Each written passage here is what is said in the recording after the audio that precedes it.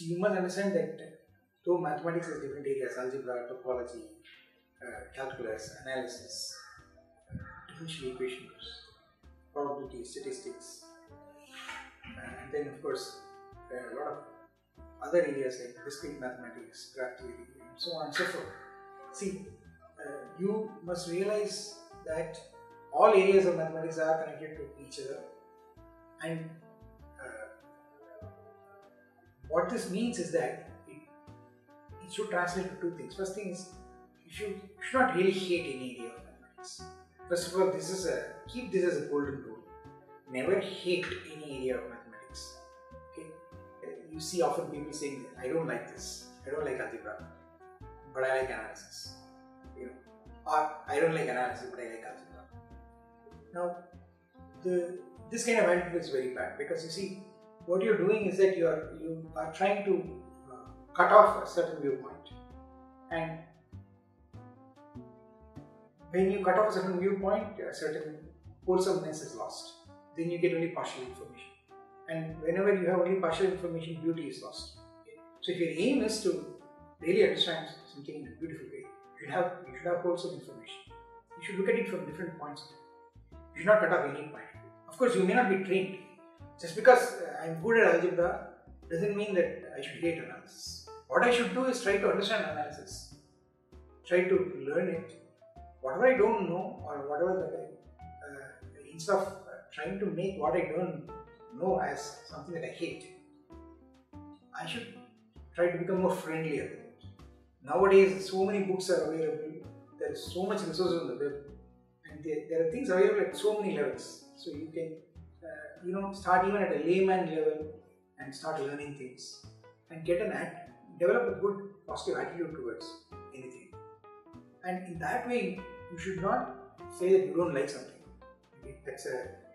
And usually the reason this is because either that particular topic was not taught earlier, or it was taught but it was not assimilated properly.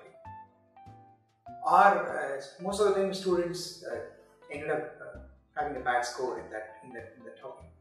If you have a bad score in a topic, it really doesn't mean that you're bad at that topic.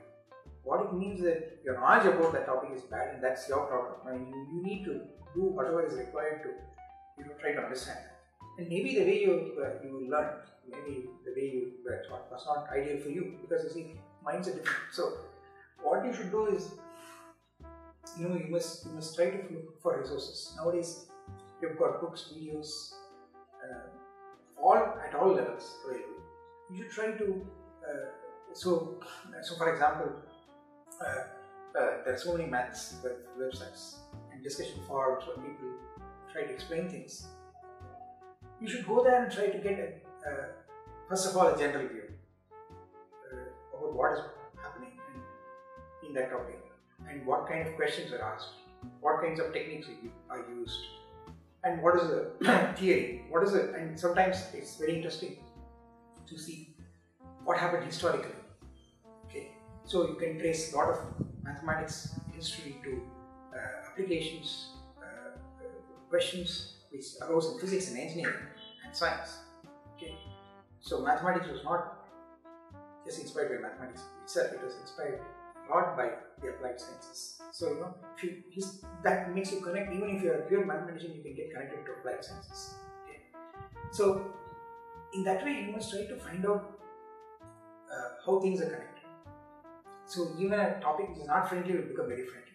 And then once you find it friendly, like getting to know a friend better and better, you should try to read up things which seem to be more closer to you, and then you will see slowly that this is a completely new landscape that you didn't see before. And then once you see that, and later on, whatever area you're working in, and you're looking at something, suppose there is a viewpoint from this other area to which you're now able to see because you now know that area also.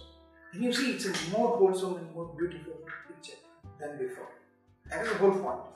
So don't compartmentalize yourself. Don't cut out saying that I don't like this area of mathematics or that area of mathematics. You need not be a specialist. You need not be an ace in that area. You need not really work in that area, but that should not prevent you from being friendly with it, trying to learn, and at least trying to see how it is connected. So you see, this is something that you should do. There should be you must put a big bold no to say that I don't like this, I hate that.